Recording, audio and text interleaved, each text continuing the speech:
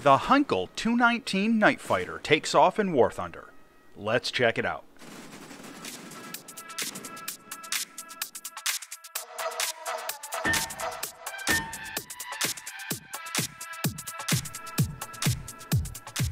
The origins of the He-219 are a years-long drama that could be a Netflix miniseries full of desperation, political intrigue, and drama. Throughout all the maneuverings by management and the government, the design itself went through a number of changes throughout its evolution before the final production versions matured and solidified.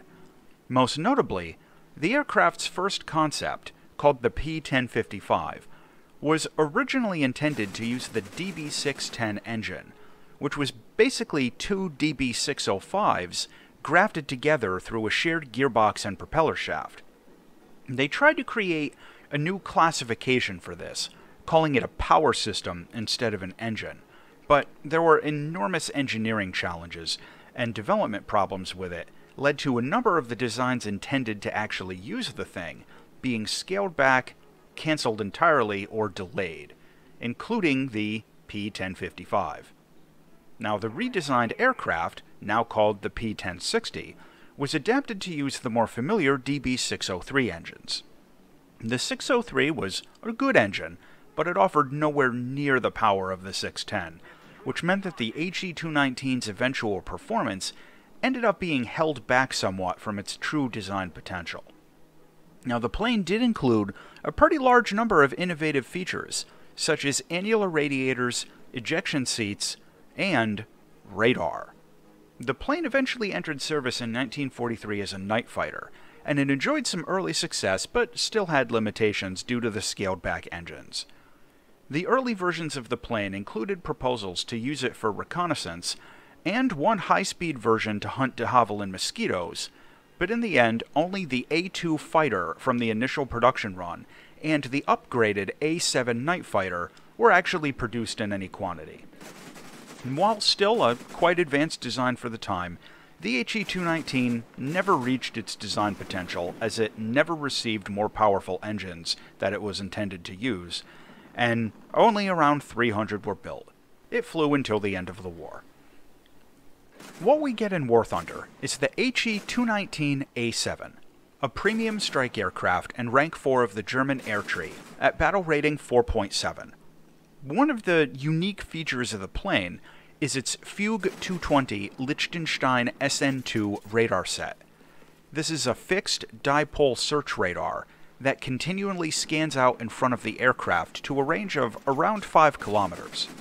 There's no ability to lock on targets or anything like that, and the in-game usefulness can be somewhat limited.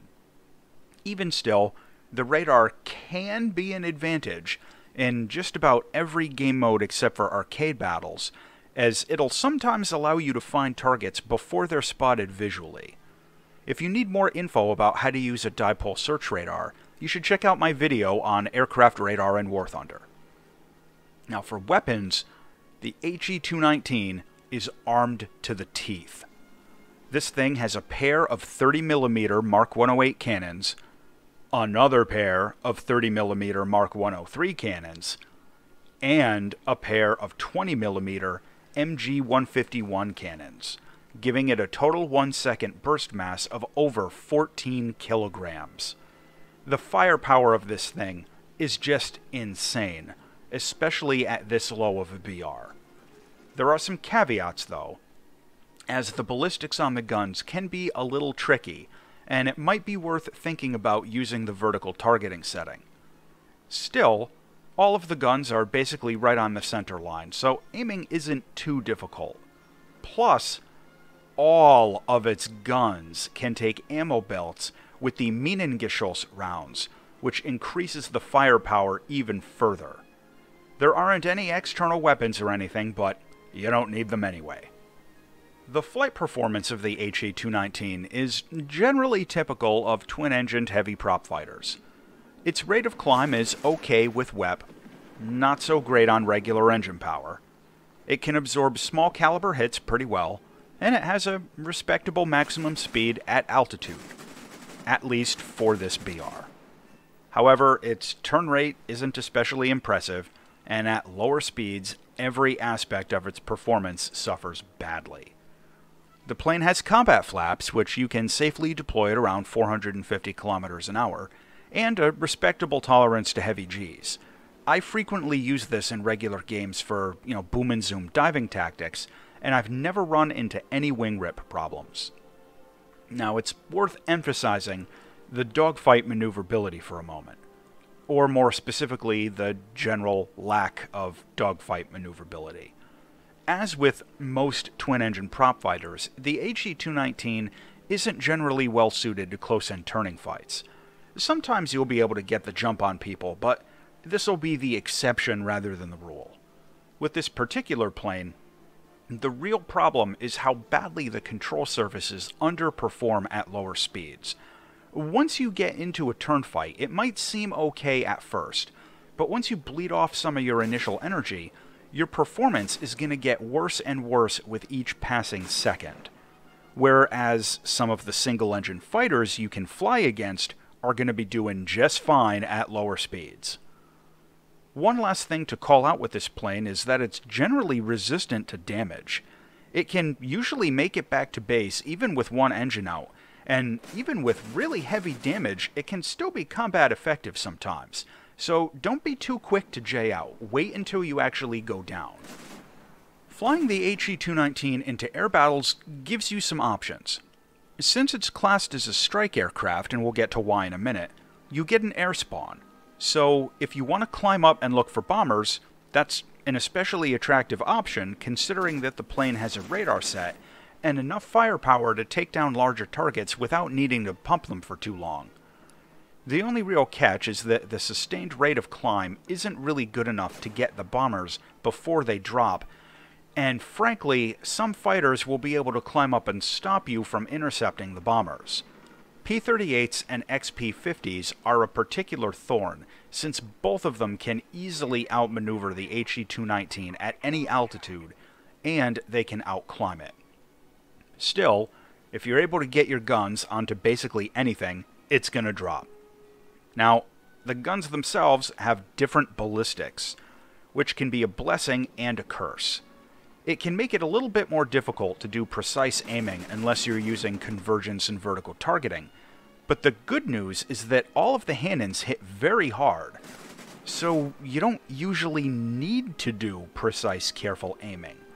Just dumping ammo into the general direction of your target is a legitimate use of this plane, and it can often be enough to bring things down. If I'm being totally honest, I sometimes get kills with this thing that I really don't deserve. Now, another popular option with the He-219 is, believe it or not, close air support. With the ground-pounding ammo belts, its cannons do hit hard enough to take out tanks from good vertical angles, and even if you don't pop them, you can usually do an enormous amount of damage and leave them spotted and disabled for your teammates to clean up. Plus, since enemy aircraft aren't spotted for you in ground RB, the radar set suddenly becomes quite relevant and can actually be an advantage if you fly air cover instead of attacking ground targets. If you have this plane and you never considered adding it to your tank lineup, you might be surprised at how effective this thing can be flying out into ground battles. Visually, I'm always a sucker for the looks of twin-engine prop fighters, and doubly so when they have huge dipole radar sets sticking off the front. I don't know why, but something about this plane just works for me. The paint job is okay, and there are some really good skins available out on the War Thunder Live website. Now, the landing performance of the He-219 is excellent. It can drop gear and flaps at around 300 kilometers an hour. It has effective brakes and a tricycle landing gear, so you won't nose over as you're slowing down. I find that even landing this plane with some pretty serious battle damage isn't too difficult, but if you lose your landing gear, it does have a tendency to break apart on belly landings. The cockpit is a placeholder. I really wish the Snail would put some more effort into the cockpits for premium aircraft that people, pay money for, but whatever. The visibility isn't bad, and the instruments are easy to find, but the clumsy interior is pretty distracting in VR. Overall, it's a pretty weak cockpit. To close out on the Heinkel 219 A-7. This plane has an absolutely inappropriate amount of forward firepower. It has a radar set, it can absorb a fair amount of battle damage, it can actually pop tanks with its armored target ammo belt, and it gets premium bonuses. However, it's not especially maneuverable. Its climb rate isn't quite enough to reliably intercept bombers, and every aspect of its flight performance goes in the toilet at lower speeds. The final verdict on the He-219 is that this plane is quirky, but it's very fun to use, and it actually ends up being pretty flexible to a good variety of different playstyles. The radar set is a fun gimmick at this low of a BR, and since this is a premium plane, it can actually be a pretty effective grinder for the mid to low tech tree. As always, thanks for watching.